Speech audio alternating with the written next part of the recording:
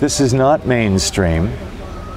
This is not on the surface of things. I think that if you interviewed Bill Gates and people like this, they would maybe even deny it. But they were there, and they were taking the LSD, and they got these questions in their minds, and they tried to find the answers to these questions. You see, the mistake that people make who don't understand LSD is they think that LSD should give answers. But no, LSD doesn't give any answers. It gives questions. But most people, they don't have the questions in the first place.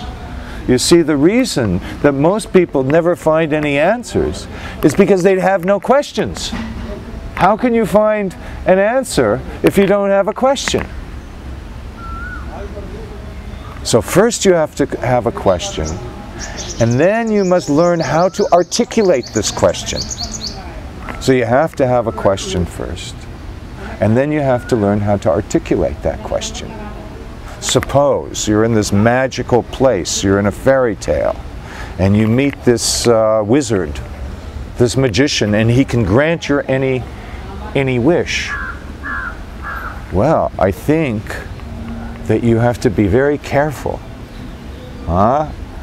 in articulating what it is that you really want. And in that same way, I think that if you're very careful to articulate the question, then indeed you can get the answer to that question. So this is a situation of how do we arrive at the right questions, and then how do we formulate, how do we articulate what those questions are so that we can find some answers.